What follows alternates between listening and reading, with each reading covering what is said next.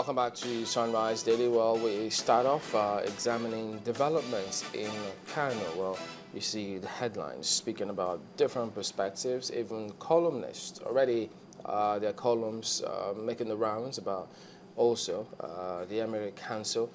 Let's get over to join Dr. Tijani Muhammed Naniya. He joins us on the phone, actually. He's of the Department of History in Bayero University, Kano. He's also the former Commissioner of Youth and Sports. Morning, and thank you for joining us today. What can you tell us now? Because when people read about the protests and then the Emirate Council, but first and foremost, the late Emir, what can you tell us about him? Well, you know, on the 6th of this month, that is 6th of June, His Highness the Emir of Kano, Dr Ade Bayero Died. And as the tradition lays it, immediately after the death of an Emir, a day or so is sufficient for the electors of the emirate to sit down and nominate 3 names of those they think are entitled to inherit the office of the emir, to succeed him in another word, and forward this name to the governor of the state. And this was what happened, that on Sunday or on Saturday, the electors in Kano, comprising 4 senior councillors, that is the Madakin Kano, the Makaman Kano, the Sarkin Bayi of Kano, and the Sarkin Dawaki Mai Tuta, they made and deliberated on the choice of the person to succeed His Highness as the Emir of Kano. And they went to the government house to deliver their recommendation. And the governor promised that the following day, that is Sunday, would be the time when the name, one of those that was submitted, could be approved for appointment. Okay, what led to the protest was in the morning around 11 or 12, before the government would make official approval, then there was information that was passed through the social media alluding to the fact that one of the children of the deceased emir was the one that was approved. And this was shortly followed by the national, by a congratulatory message sent by the national, by the People's Democratic Party at the national level. Then the rumor went around that it was the eldest son of the emir that was appointed. Before the government will make its position known, later around 3-4 in the afternoon,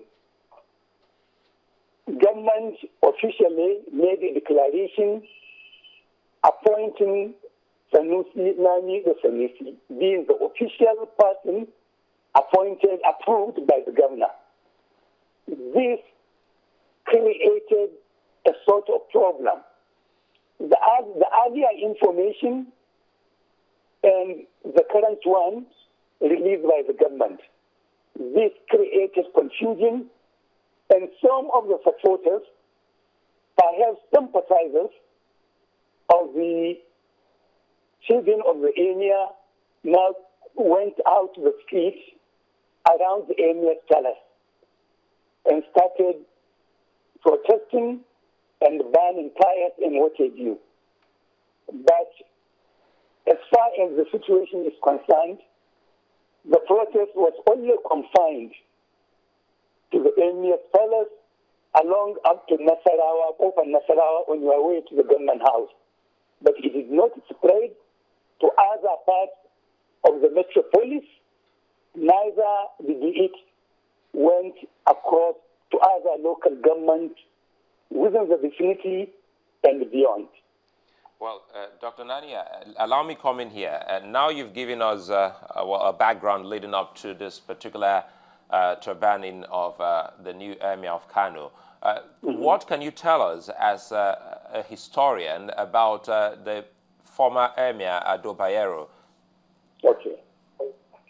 Well, the former Emir, Alhaji Dr. Ade Bayero, may Allah bless his soul, may Allah give him an eternal bliss,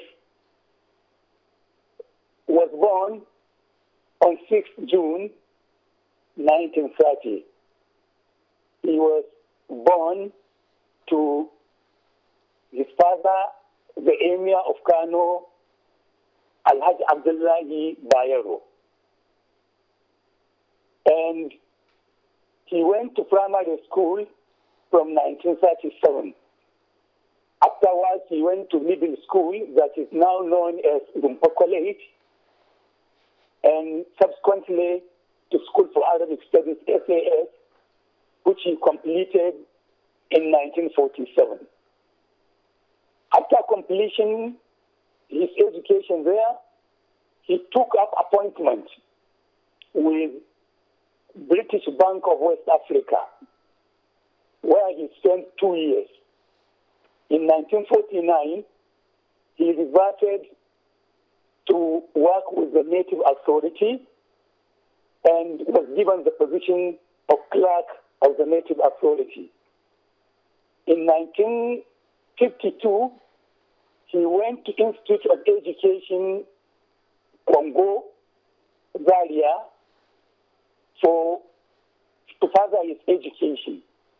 Dr. Nani, on his return, sorry to hello? interrupt you here. Sorry to interrupt you. Well, we were referring to his life on the throne. I mean, when he assumed the throne of the emirship of Kano, we were wondering. I'm coming to that, but we don't seem. Otherwise, you may not comprehend how he was able to accomplish what he did. We apologize, but we don't exactly have a lot of time for that. So we would appreciate if you hit the nail on the head. Thank you. Okay. Then, since being how it happened, by 1963, when he was serving as ambassador of Nigeria in Senegal, there was a problem in Kano, which led to the abdication of his brother, Dr Muhammed Sanusi. He abdicated from the throne, and his successor, Alhaji Muhammad Inwa, only lived for 7 months on the throne. In October, Muhammad Inwa died, and the choice now was made on Alhaji Dr. Ade Bayero. And he was sent, and he returned, and was turbaned as the Emir of Kano on the 13th of October, 1963. Alhaji Ade Bayero was on the throne at a very difficult time because the abdication of his brother signified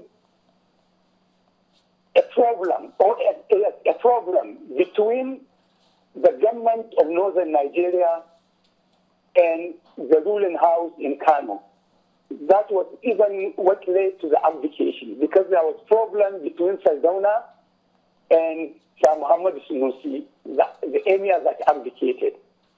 So this problem now raised the opposition of the people of Kano against government of northern Nigeria, which was controlled by MPC, whereas Kano was predominantly an opposition party sympathizing with NEPO, Northern Element Progressive Union.